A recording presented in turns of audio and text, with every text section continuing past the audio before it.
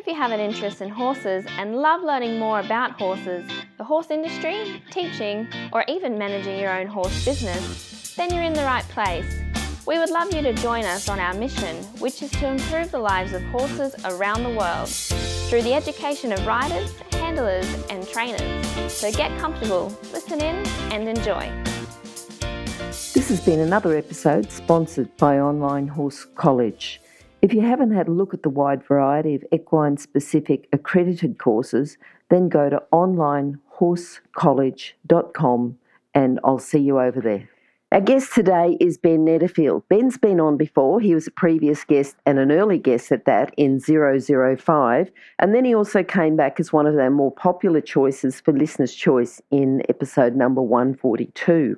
Today, Ben's going to talk about 10 essential tips to deal with fear and anxiety as a rider, which, as far as I know, every single rider at some stage has had fear or anxiety, but we might confirm that with Ben. How are you today, Ben? Good, thank you, guys. Thanks for having me back. Ben, if we can talk about this whole fear-anxiety question, and first of all, is that right that no one has escaped this fear-anxiety? Is there always, or are some people just naturally brave and I just haven't met them yet? There are people that don't feel fear in the same way that the majority of the people do.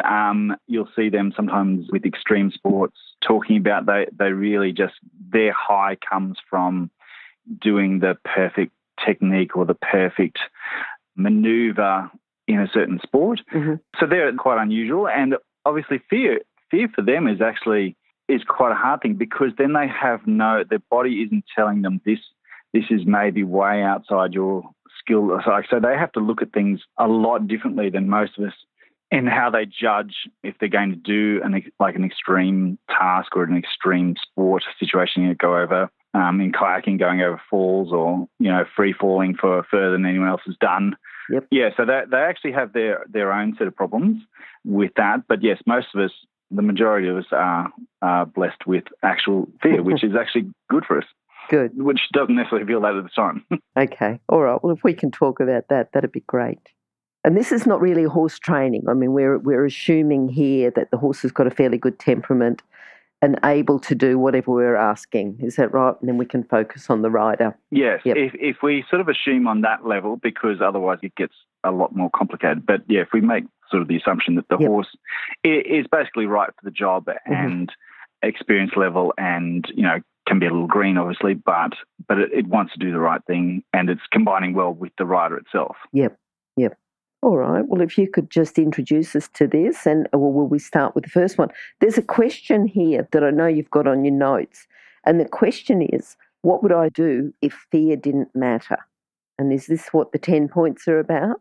Yeah, so that's very much then like, what would I stand for? Like, what do I actually want to do, with my riding? Like, if fear wasn't holding me back, or, what do I really see myself doing? And so that's sometimes then an underlying of how much, because overcoming fear sometimes is how much we want to do, because it is going to be uncomfortable. Mm-hmm. Change of any sort is uncomfortable. So learning to deal with fear, learning to deal with the actions, learning to deal with the sensations is going to be uncomfortable. So how much do we want to do it, and what do we want to do? Okay. The other important thing with that is, a lot of people then will compare themselves or aspire to be someone else, and it's very much your own. This is where you're talking purely about yourself. Like, what do you want to do? Not what your friend has done, not what your father's done, not what your great uncle has done, not what your mother's done. What do you want to do? Yeah, it really becomes their own personal journey then, isn't it? Yes, very much so. Yeah. Very much so. Okay, so at the beginning, is there 3 questions we need to ask? Yeah, so they're basically called the resilience formula, which, like a lot of these sort of things, is a bit confronting first up. So the very first question is, do you want to do this? Like, do you want to put yourself in this place, or do you want to leave? Like, you don't have to, say if you're doing eventing, let's take that as an example, because you're putting yourself obviously in some danger of some sort. And is this what, like, you can still love being with horses, love interacting with horses, love doing lots of things with horses, but do you want that whole package that comes with eventing? Maybe you find out that you actually still want to be with horses, but not in this sense. And so that's the first really big question is, do you want to do this and how much do you want to do it? And so that leads into, if you do want to do it, what are you prepared to change? And with that, what are you prepared to accept? Because nothing becomes, so we don't take fear away. We don't suddenly magically, I wish we could sometimes, wave a magic wand and take everything away, but that's just not how it's going to work. So it's learning to accept there's going to be certain feelings of uncomfortable and nerves and all those sort of things will be there. It's how then we learn to deal with them. And then the third question of that is, if you don't want to change, but you do want to stay exactly what, then basically you're, for want of a better word, like you're going to feel that you're going to be miserable, because what you're dealing with now is how you're going to stay. And those are the basic three choices. You've got leave, stay and change what you can change and accept what you can't change, or stay, give up and do the things that make it worse for you. They're your basic choices, which are quite uncomfortable choices when you look at them that way. But that gives you a starting basis from, where do I go to from here? What do I want to do from here? But it also gives you a choice. And I think if you've got a choice, you've got a certain amount of freedom, haven't you? You can decide. It's your choice. You decide. Yep. Yes, very much so. And that's sometimes what we don't, a lot of people skirt around those three questions. Whereas if you actually go to the person, well, this is how this will work. You can change, you can learn to adapt and accept, or you can stay exactly as you're doing, and basically history will keep repeating itself for a greater or lesser extent. Okay. All right. So say we've decided that this is what I really want to do. I really do want to improve. What do we do then? Yes, that's hopefully the wonderful decision that most people make, that they actually do want to do this, and it may be in a slightly different shape. Sure. But most people then choose to stay and learn how to cope and learn how to overcome things and learn how to understand things, so they have tools that they can use when they're feeling uncomfortable or they're feeling frozen. So all through this 10 points, the most important thing is to remember to be flexible. Like, it's not a step-by-step points. It's, some days you'll be, I need to learn to be present, or I need to learn to be breathing, or I really need to concentrate on my fundamental skills. So that will always change on a daily basis or weekly basis. But the very first thing that we generally talk about is people that are dealing with fear is learning to be present and breathe. And I think we've all been in that situation where you're feeling quite nervous about something and you literally just stop breathing. And of course, once that happens, now our body's basically going into shutdown mode. So then I can't use my hands, I can't use my legs, I can't move my shoulders, I can't do a lot of things. So now the horse is getting this sensation of, oh, where did my rider go? So it's gone from a person that has been communicating to them to now a person that's either completely removing themselves from the situation, or at the very least is just sitting there being a very compliant passenger. Okay. So when you go to that, be present and breathe, that basic concept, it depends on how much fear you're obviously having and how overwhelming that is. So generally the concept of being present is to look around, to observe where you are actually at the moment, because generally fear will take you into a past tense, into your brain is very good at going, remember what happened last time, this is what happened last time, so then it goes back into that. I've found out that last folder that we encountered these situations, and it just gives you an action replay of that. So being present is actually, where are you right now? This is what you're doing right now. So that is observing, looking around. Can you see 5 things? Can you hear 3 things? Can you feel? Obviously, the feel is very easy for us as riders because we've got a horse underneath us. But that whole being present is to actually draw you to being right here, right now. And that's the only time that matters. Those past experiences you're not dealing with them right now. You're dealing with where you are right now. So a lot of that is just getting the person to be where they are and then breathing, so you start that cycle. So you often talk to runners, their breathing cycle is very similar in terms of breathe in through your nose, breathe out through your mouth, and that 1, 2, 3. So you're just starting that cycle. So then it becomes a robotic form, and the body's then getting oxygenated basically, so then the muscles can be used. Right, right. And just thinking about that being present, hear 5 things, feel 3 things. It really is about the here and now rather than the past and what's happened then. Yes, and that's a very strong point, that most of us have a brain that will go, by the way, do you remember the last time you were here? And, of course, then those overwhelming sensations can flood back into your system, whereas that might have been led from, say, it was a very strong wind at the time, whereas now it's a calm, still day. So you're just observing where you are right now. Yep. What your horse is doing, what you're doing. And so, it's just very much getting in touch with your present moment. Mm-hmm, mm-hmm. Now, I know that you said that, the order, even though we're talking about 10 essential tips, the orders in what that might change, but also the timing of that. Is that the same, that some people are going to go, right, I'm breathing, I'm present, now what do I do? Whereas others might just focus on being breathing and present, and that might be their main focus for an hour, for longer. Is that the same? Yes, exactly. Very much so. Like for some people, just being there and remaining there and being present is a huge, like we talked about exposure a little bit later, but that's a huge step forward. Mm-hmm. And just allowing themselves that is a step. Like, sometimes you feel a little defeated, all I did was this. But if you're present during that and you're breathing and you're able to move your body, that's a hugely positive step in terms of being able to progress. That's your base to be able to progress from. So, some people, the usual thing of time will rob you of that.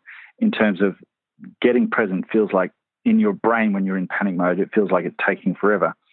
Usually getting present may only take 2, 3, 4, 5 minutes. You may still be nervous during that time afterwards, but it feels much longer, and just allowing yourself to observe, allowing yourself to look around, allowing yourself to hear the horse's movement, or even if you still just to feel the horse's breathing, all those sort of things are a very big positive step for a person that has been gripped by fear. Mm-hmm. Okay, good. All right, so once we've got that established, being present, breathing, what's next? What can we work on next? So the next thing is our brain is it's the grand champion of beating yourself up with. It can tell you all the things that you've done wrong, all the things that you should be worried about, and that's basically what it's programmed to do. It's called the helpful brain in terms of it's supposed to keep you away from danger. So it's going to highlight all the things that it thinks are terribly wrong with this situation from your past, from anything that it's concerned about.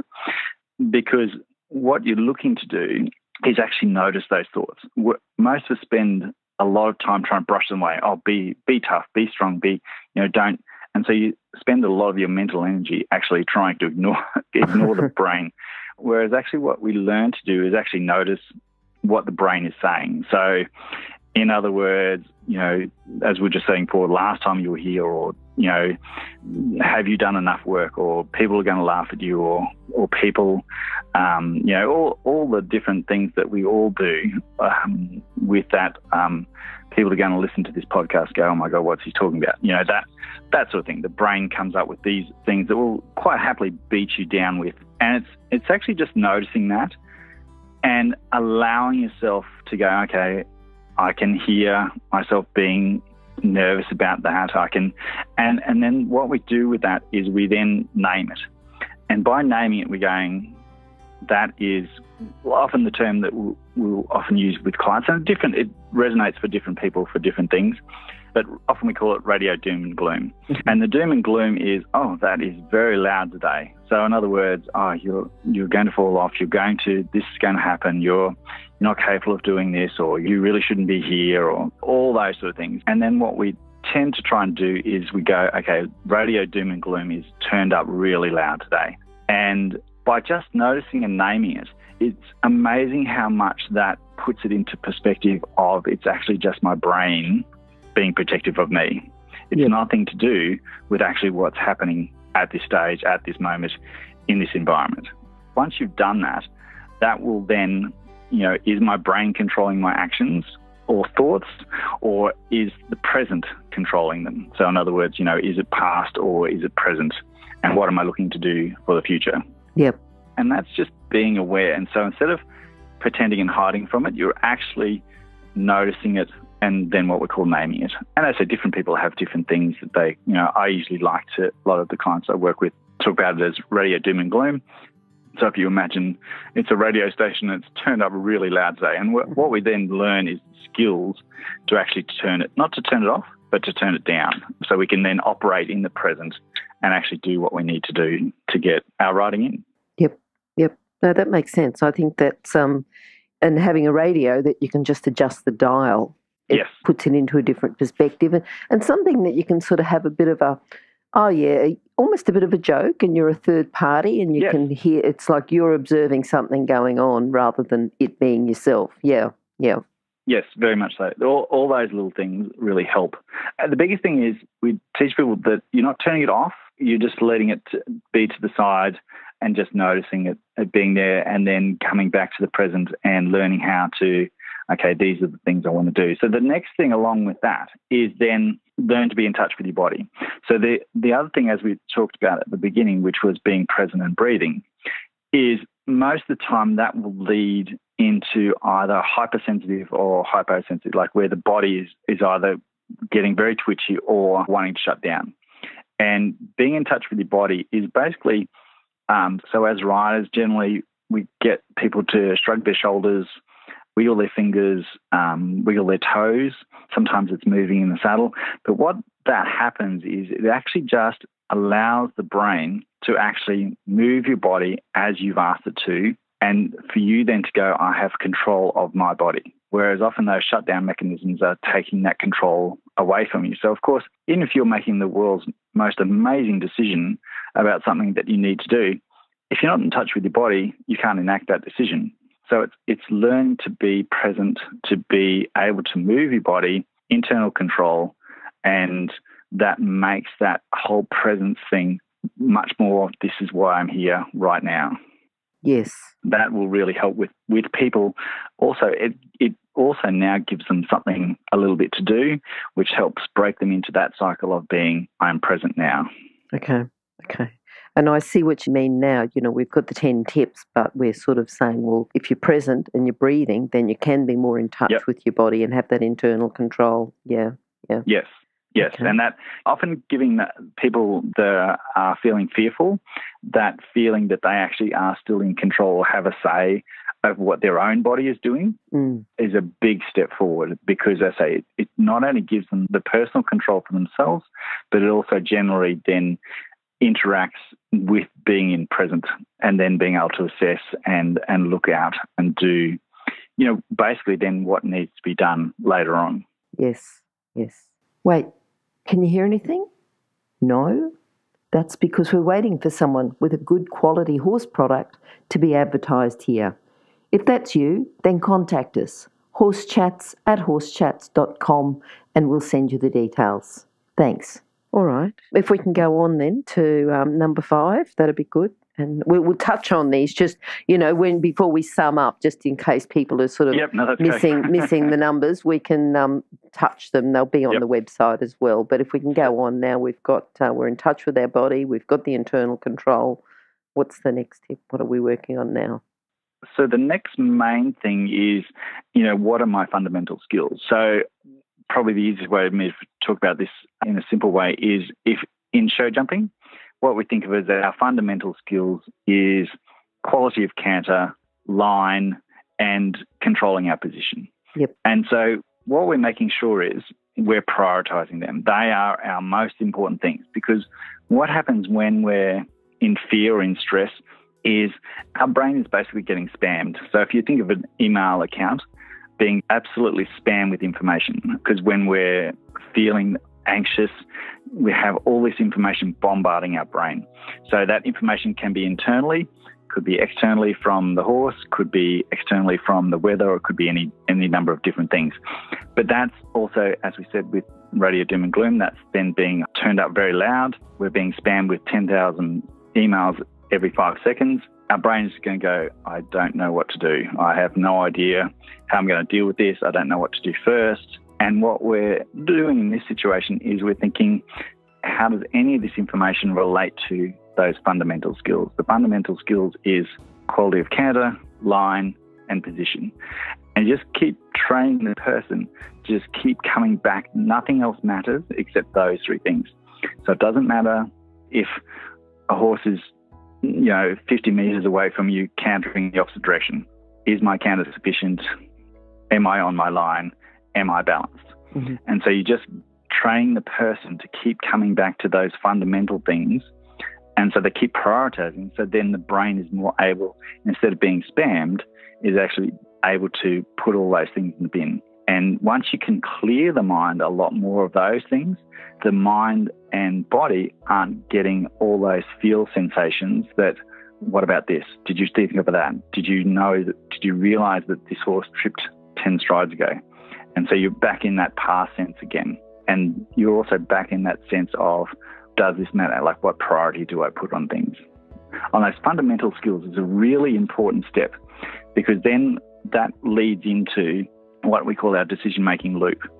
So we go into, what are we observing? And so in this situation, if we're thinking of those fundamental skills, we're observing the quality of canter, the line, and our position. And so then we go from observe to orientate. So so if we take line, is the horse where I'm expecting it to be in line with this next jump? And then if it's not, what's my decision? My decision is to bring it, say, to the left, and then it becomes an action, and then the action goes back to the observation. And so that's what we call our decision loop. So you observe, orientate, decide, and then act. And that loop is continuous. So in other words, a lot of people that are feeling fear will get to one point of that loop and then be stuck. And it's training them how to go through the loop completely and then go all the way back to observe. Because obviously after our action, we have to decide, did it work? Did it not work? Where are we now? Yep. Yeah, I like the amount of choice that you're giving people, because we're really, starting off with the 3 questions. We're choosing, aren't we? We're choosing to turn down radio doom and gloom. We've got this decision-making loop now, and we're making the choices about how to deal with this fear and anxiety. It's not something that's overtaking us. It's giving us the freedom to choose. Yeah. No, this is good. This is good. Very much so. We can go on now to, So what's in my control and what's not. And that's, we all prioritise the things that often aren't in our control. So things that are obvious that aren't in control, we don't, well, I certainly don't. I don't have control over the weather pattern of the day.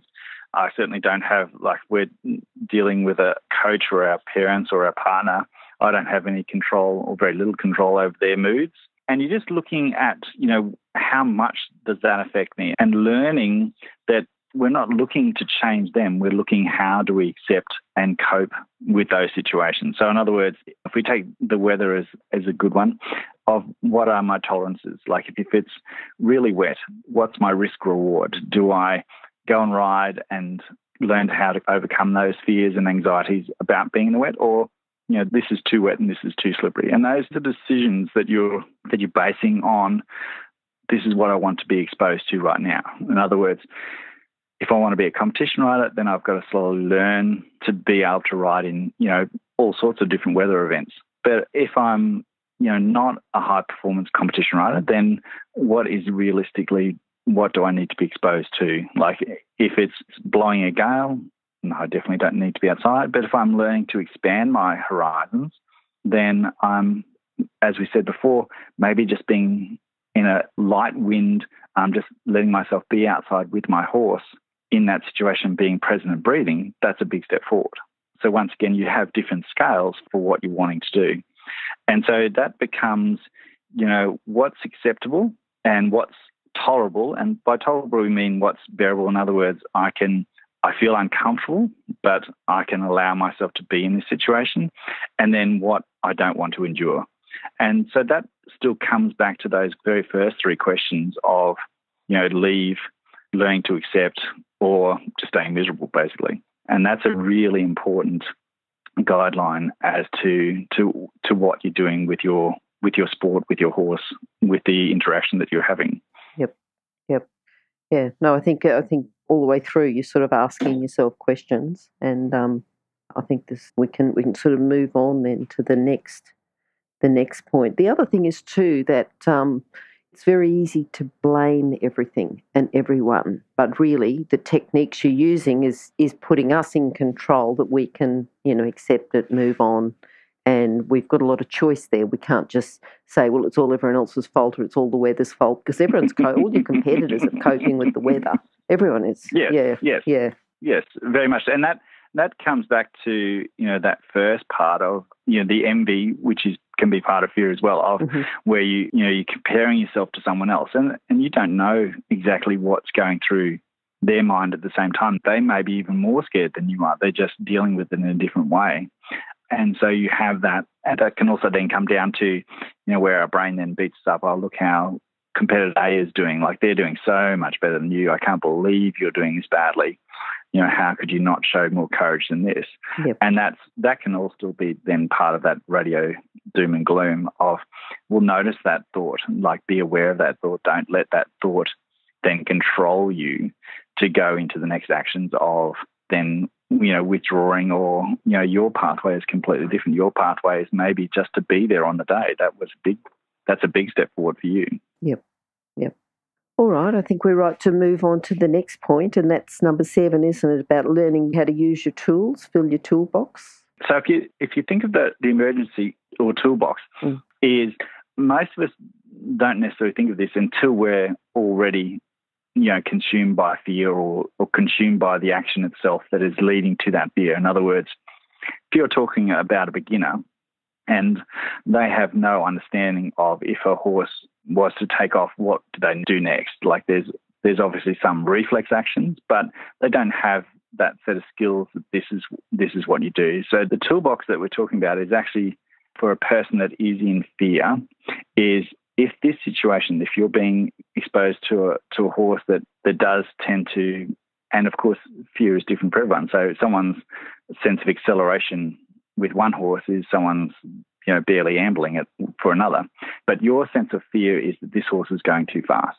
And so what are the tools you're going to use when you're feeling panicked or nervous of how to get this horse to stop? And so it may be, the first thing I'm going to do is sit up nice and tall, look to my left or right, which way I'm going to turn my horse, and then I'm going to turn in that direction until I can get a one-rein stop, so that the person has a definite set of criteria that they're going to follow.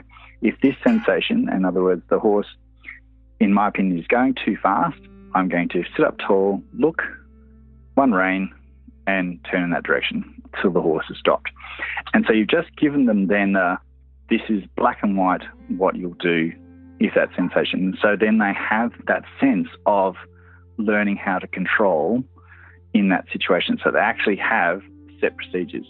So obviously in aviation, you have a lot of things where they'll practice over and over and over again of, in this situation, you'll go to this routine. And that's the same for people that are feeling nervous, because basically what the brain will do is what we call load shedding. In other words, the more overwhelmed it's feeling, the more it'll go back to, I don't understand, I can't cope with all this information, and it's just basically shutting down. Whereas the more we can go, in this situation, say if the horse is coming to a combination and it's starting to drift, normally you're feeling very nervous, this is the action that you'll actually do. So you've actually talked them through the exact action that they'll use in the toolbox at that stage. So they can reach into their toolbox and go, I know how to deal with this. And it's just basically giving them things they can reach into the toolbox and go, I know how to deal with this situation right here, right now. Yep. And it's basically on the principle that neurons that fire together wire together. In other words, if I learn how to use that toolbox, every time that horse drifts, this is what I do. So then that action becomes faster and faster. So the horse obviously barely drifts, and they're able to keep it more or less straight the whole time then. And so then, of course, then the consequences are going further and further. So then the confidence of the rider comes up more and more during those episodes. If you're an equestrian coach or a horse riding instructor, or even if you aspire to be one, have a look at the free video series for horse riding instructors on the Horse Chats website. Go there now, have a look, horsechats.com. And then if you think back to one of your bad memories, you can almost override that with using what's in your toolbox so that it may have been about to happen, but you could override it and use your tools and have a good outcome. Yep. And that's the same, like we talk about the visualization now, which is one of the later ones where, like, you know, everyone talks about visualization in terms of if you just visualize the task, but they don't explain that it's okay for that task not to be going. Like, so, for example, for me, when I was first told to, you know, do visualization skills, I had no idea what people were really talking about. So I would sometimes visualize, and of course, when I was trying to visualize, the bad thing would happen. Whatever I was worried about would actually pop into my vision. Yep. Then I would spend the next 4, 5, 6 hours trying to suppress that thought with it just repeating and replaying over and over, because as soon as it would pop up, I would just start trying to suppress it and dash basically out of the vision. Whereas if you let that vision sit and then think, oh, how do I solve this problem? What skills will I use to overcome that? And for some people with visualization, it's quite a strong sensation as well as actually imagining what's happening. Like, it can be a whole sensory experience. And so it's the ability then to actually sit in that moment, allow yourself to solve that problem, allow yourself to solve that puzzle, and then, okay, those are the tools, same thing again, those are the tools I will use when I feel that thought or have that sensation, or the actual horse does that situation, you know, because that can be the same thing as well. So visualization in that sense can be really good once you understand the skills of how to use visualization, where sometimes, you know, people that are quite nervous, what they'll visualize is actually the thing that they're most worried about. So, of course, then they're now totally hypersensitive to what they're about to do, thinking this can only go wrong, basically. Mm. Whereas if you use visualization, same thing as just letting yourself sit in that, letting yourself solve the problem. How do I solve this problem? And if you're not sure, then that's the time to talk to your coach and say, well, this vision is coming up. You know, what do I do to help me solve that situation? And then they can go back to it and actually replay it and learn then, okay, this is what I'll do. This is how I want to act. This is the thought I want to have, because that thought then becomes a priming act, which then the priming act then allows your body, when the actual task does happen, when the actual action does happen, to actually enact the thing that you want to do rather than be frozen by it. Yep. Okay. Well, if we can move on to and you talked about it briefly before, and you're right, these tips certainly interact with each other, even though they're all distinctly different. The little bites of exposure. The little bites of exposure. So what we often, and people will naturally, when they're sitting and talking about it and planning, think of too big a bite. They're wanting to really step forward and show courage and do those things. And then, of course, when they're back, you know, in the furnace of exposure, all those thoughts and feelings overwhelm them. So the big thing is, you know, instead of having one big step forward, of having, you know, 6, 7, 8, 9 little steps. And with those steps, it's also the antecedents, which is what is the thought, feeling, and sensation that happens before the action. So in other words, if I'm nervous about cantering, but my action is that I don't tell the horse clearly to canter, but I've actually already nervous about it and already starting to think of all the things that can go wrong with it before I've even done it. So it's then actually acknowledging, once again, what we talk about with that noticing and naming, acknowledging those thoughts and feelings before of actually going into the canter. And so if we talk about someone who's quite nervous about movement or the sensation of the horse, you know, sometimes the first exposure that we do is actually not with the horse at all. So we take them away from the horse and, you know, put them on a drum, and we ask them to do a little bit of visualization technique, but also then we move the drum. And it's amazing how much that movement of the drum can then feel when a person is nervous, because they don't have control over that movement, getting your body used to the sensation of something you don't have control over. Mm. And that's also what we're talking a little bit more with acceptance as well. So tiny workable steps towards goal is a really important thing to plan out, rather than just go, I'm going to be brave today, I'm going to do this and this. Yes. And we've all done that because you always want to show or think you're doing the right thing, but it's often little tiny things that build a stronger foundation. Yep. All right, now we talked before about focus and visualization. Do we need to say anything more about that?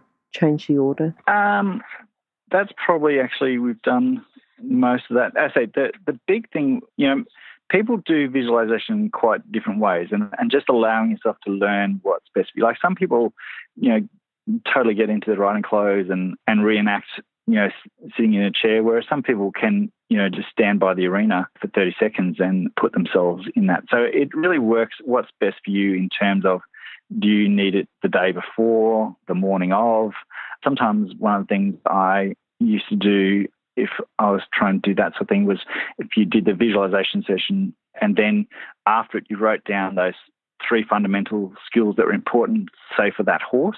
Yes. So if this horse lacked impulsion through a left-hand canter, I wrote those 3 things down that were important for that ride.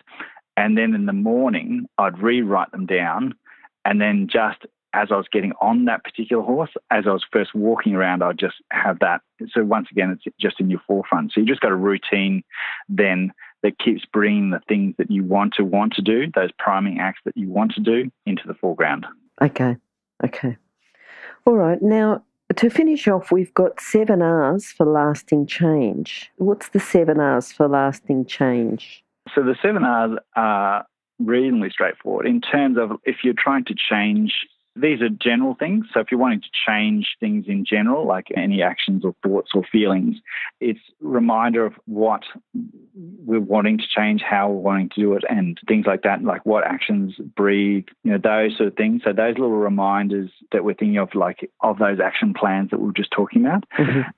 So the big thing, once again, like we were talking with the tiny exposure, and then reward yourself, like acknowledge that you've just done that, where sometimes we all get, but I'm not at the final goal yet. And that then takes away from the effort that you've gone to get to that first step or the second step or the third step.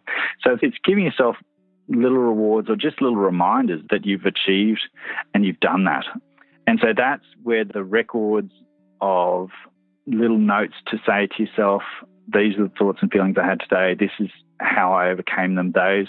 And that allows you to understand progression. Yep. And then routine is one of the big things for any form of change. So in other words, routine, sometimes not so much with horses, but the routine of how do I get into, like say if the rider is looking to, the reason I'm feeling fearful is because I'm not controlling my body and I need to get fitter, or I need to get stronger, or I need to engage my core more.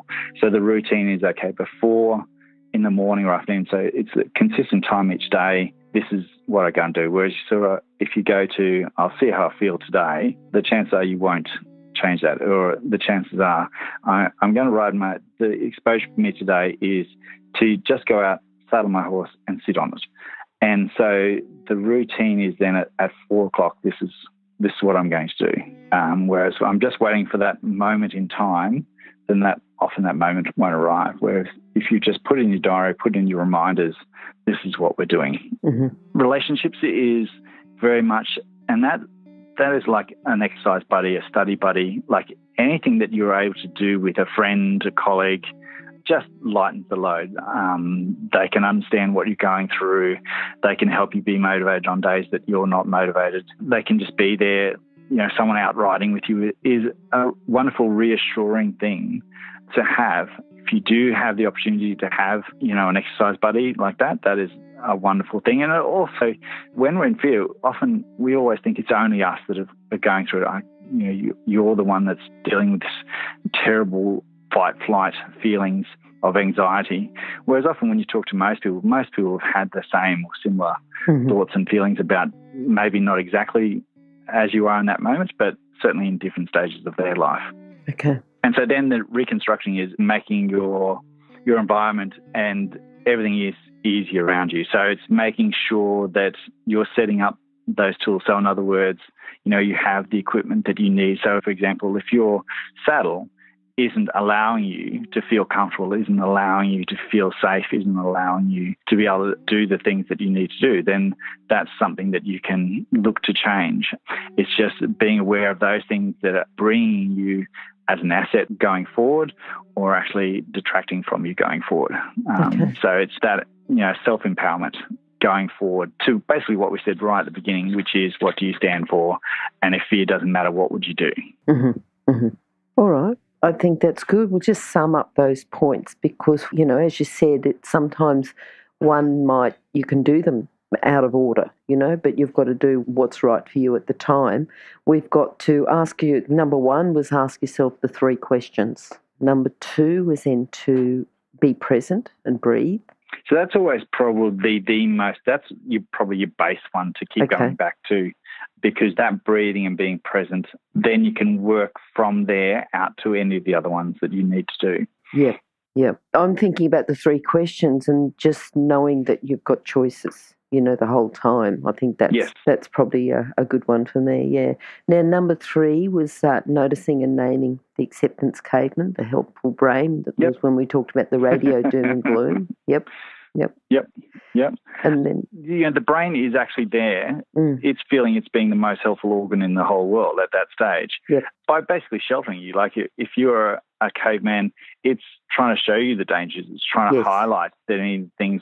So like a lot of things in life are slightly counterintuitive, and that's certainly one of them, where you actually then understand what the brain is saying and then how do you accept that and move forward from it. Okay. That's good. All right. And then being in touch with the body, the internal control, we talked about next. Yeah.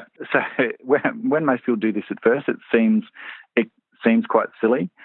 You're wiggling your toes or shrugging your shoulders and doing things like that. But once people have done it a few times, they're generally quite surprised how big a difference that makes to the fact that they can now move their body. So, when we talked about that decision-making loop, it's no good if you've done, as we said before, an amazing decision and then you can't act on it because then the horse is still feeling that sense of abandonment. So getting in touch with your body, being able to move your body is a great base then for everything else in terms of riding going forward from that point. Yep. And then you talked about the foundational skills or the fundamental skills, sort of going back if you're show jumping, thinking about the quality of the canter, your line, a balanced position, and just going back and focusing on them.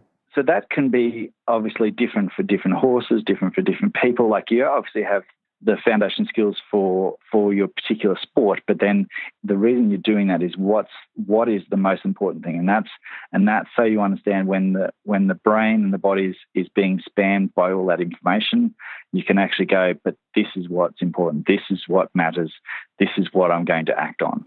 Yes, okay. Sort of just going back over it again, that's good. And then also what we can control. What we've got in control and what's not in our control, and talking about that.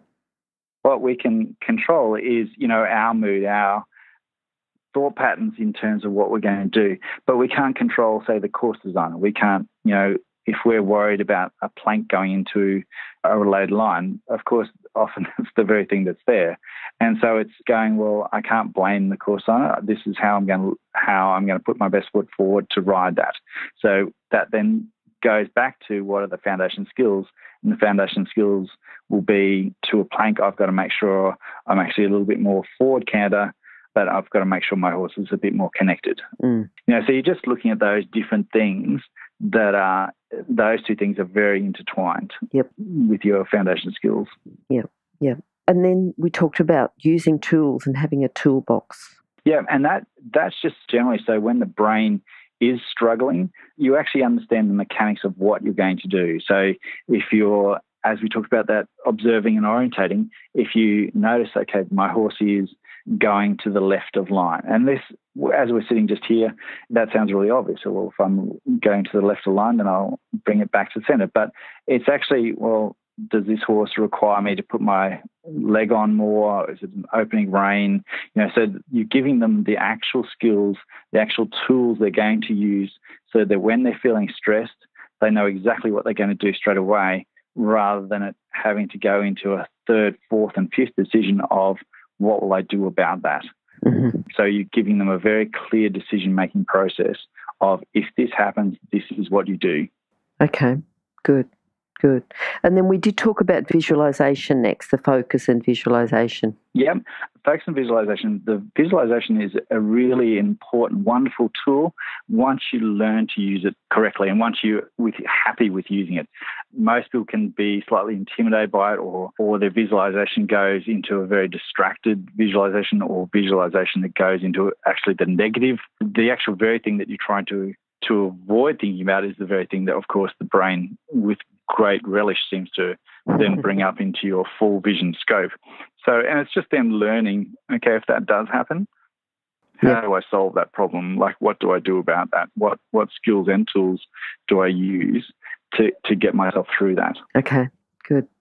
And then the little bites of exposure, workable steps towards the goals. Yeah, always the biggest advice is make it tiny, workable steps towards, and what is that again, once comes back to the very first question of what is the goal that we're actually working towards. And it may be 50 steps between there and there, or, it may be 3, but the biggest thing is to have tiny, workable steps that when you're in those moments of total fear and anxiety, you can, because hopefully you've made them small enough, you can work your way through that and learn to be present, and then learn to move your body, and then learn to, do all the other things that you need to do to make this work. Yep. And the tips that you gave us too, even just being present and breathing, that's got to be one step that you can say, right, I'll do that first. I'll talk about my radio doom and gloom, and those are still steps, aren't they, that we can talk about if all those things are happening and, the world's collapsing around us. Yeah, exactly. Yeah. And then we had the 7 R's for lasting change as well. So the 7 R's are reminders, records, rewards, routines, relationships, and reflecting and reconstructing. Okay. Some of those are quite self-explanatory. Some of them don't necessarily relate as much to horse stuff, but most of those you'll have some interconnection with them. But I say probably one of the biggest ones of those is routines and relationships. Like if you can find a buddy that you can ride with and do stuff with, that often lightens the load of anxiety and fear as well. Okay, good. All right then. Wonderful talking to you, Ben. I think, you're just a wealth of information there, and I'm sure that people will get a lot out of that. I think probably be one of the episodes, again, you'll have another listener's choice. People will listen to this one again and again, just being able to deal with their fear and anxiety, and I think it'll be good. All right, so thanks for coming on, and we hope to have you back again soon. Okay, thank you guys. Bye. Thank you. Now, if you're still there, you probably know that I'm absolutely passionate about education within the horse industry. That's why I host this podcast. My other venture is Online Horse College. Have a look now at onlinehorsecollege.com, and I'll see you over there. Remember that our comments and instructions are general in nature and do not take into consideration your individual horses or your individual ability and circumstances. If you enjoyed this podcast, then please leave your comment below.